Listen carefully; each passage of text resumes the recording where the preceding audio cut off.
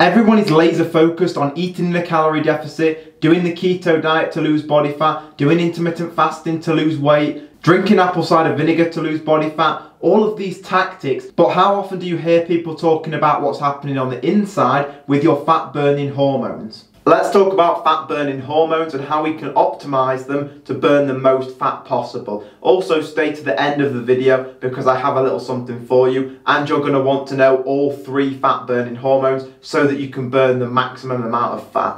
Fat burning hormone number 1 is HGH, or human growth hormone. Human growth hormone is going to help spare muscle tissue. It's also going to help you burn fat, especially at night whilst you're sleeping. Getting enough sleep, 7 to 9 hours per night,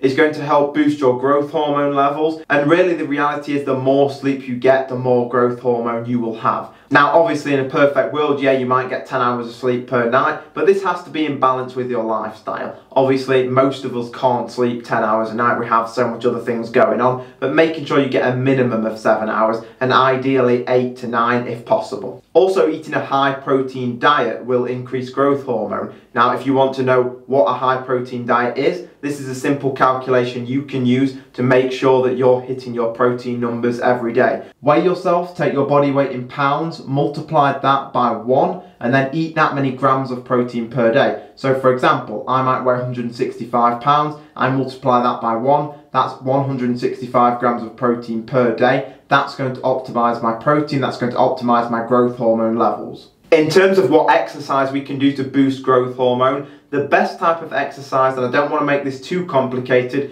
is HIIT, which is HIIT training. That's high intensity interval training. That is the best type of exercise to boost your growth hormone levels. However, I don't typically recommend it under these circumstances. So if you don't currently lift weights, you're not interested in lifting weights, then by all means do HIIT cardio 2 to 4 times per week. If you're into weight training, if you want to build the most muscle possible, although HIIT will help boost a lot of your anabolic hormones, it also is very strenuous on the body. So if you're trying to really go all in on your weight training, doing HIIT cardio is something I would not recommend in between, because it's going to limit your ability to recover from your weight training. You will not be able to do a high volume workout and HIIT training as well. It's too much stress on the body. So if you're weight training, if you really want to throw 1 HIIT session in a week, then you can, but typically I don't recommend it. Utilizing intermittent fasting is another way to increase your growth hormone, and this can happen by up to 2000%. It's one of the many reasons I love intermittent fasting. Fasting will also make you more insulin sensitive. Certain amino acids will boost your growth hormone, but I don't typically recommend taking BCAAs, even though I do take them, and you can add them into your plan. I'll do another video on that at another time.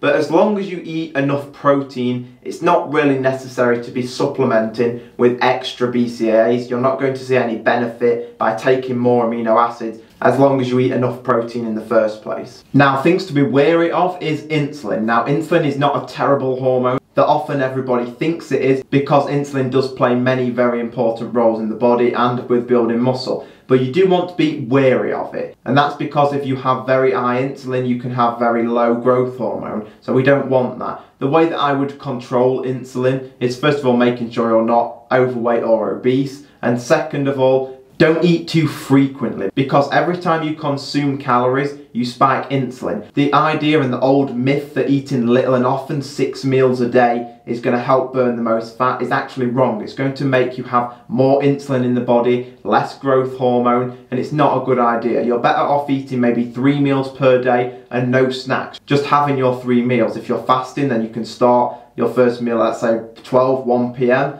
have another meal at 4 p.m. and have another meal at 8 p.m. They're your 3 meals, and you're not spiking insulin too much throughout the day. I hope you got some value from that very first tip. We still have 2 more to go, so make sure you stay tuned for them. But also, if you could just click the like button very quickly, it just lets me know that I'm doing a good job. It lets me know that you're enjoying the video, and leave any comments you have down below, but please click that like button. The second fat burning hormone is the thyroid hormone. Now let's talk about T3 and T4. So T4 is actually the inactive form, and T3 is the active form, which T4 converts to T3 through the liver and various other organs. I recommend taking a supplement called selenium. This is a trace mineral, and what it helps do is it basically helps speed that process of converting from T4 to T3. That's going to boost your thyroid hormone. I'll leave an image on the screen right now of the one that I choose to take. I take it in 200 micrograms, but that's up to you. You can do your own research, talk to your own doctor about your supplementation. The other supplement that I do recommend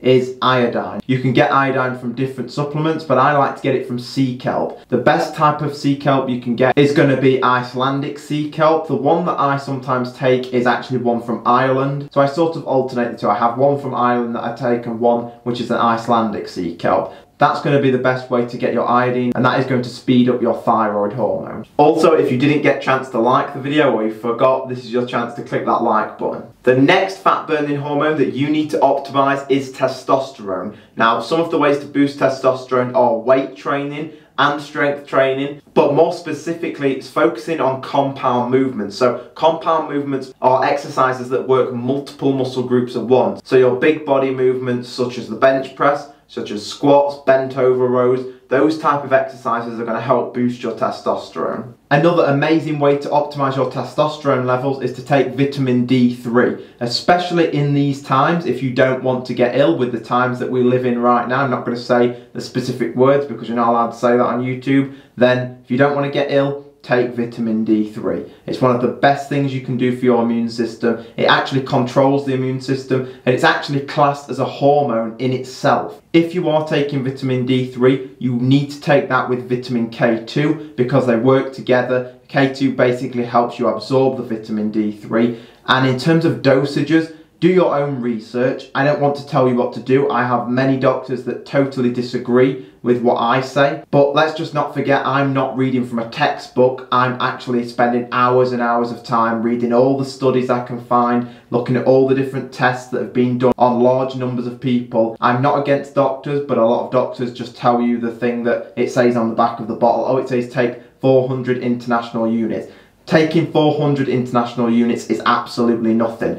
For me personally, I take anywhere between 10 and 12,000 IUs of vitamin D per day. And again, people might think that's too much, but if you just go outside in the full sun for 20 minutes, you're going to get about 40,000 IUs of vitamin D. So when people say that's too much, I think that's stupidity. But once again, do your research on your own, figure that out for yourself. Another thing that I would add is make sure that your diet is 80% at least nutrient-dense foods, which basically means foods such as nuts, milk, eggs, meats, potatoes, things like that, real foods, non-processed foods. Now, that doesn't mean you can't eat any processed foods, but if most of your diet is junk food and things you put in the microwave, that's not going to optimize your testosterone levels. Another thing for you guys wanting to get lean is don't eat in a calorie deficit for too long. Make sure you bounce your calories back up to maintenance and slowly gain some weight back, or when you're bulking up trying to build some muscle. I don't want you to eat in a calorie deficit for too long. That again is going to affect your testosterone levels. Another thing is